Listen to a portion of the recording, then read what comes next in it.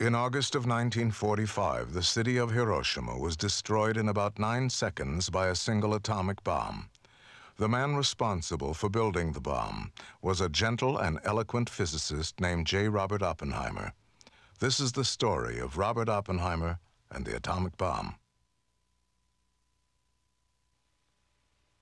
Stinson Beach, California, August 7th, 1945. Dear Oppie, you are probably the most famous man in the world today, and yet I am not sure that this letter will reach you.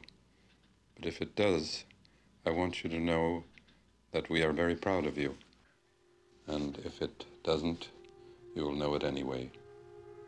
We have been irritated by your reticence these past few years, but under the itchy surface we knew that it was all right, that the work was progressing, that the heart was still there, and the warm being we have known and cherished.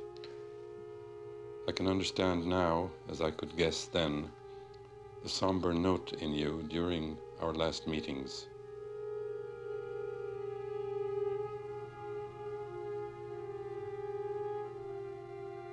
There is a weight in such a venture which few men in history have had to bear. I know that with your love of men, it is no light thing to have had a part, and a great part, in a diabolical contrivance for destroying them. But in the possibilities of death are also the possibilities of life. You have made history. We are happy for you.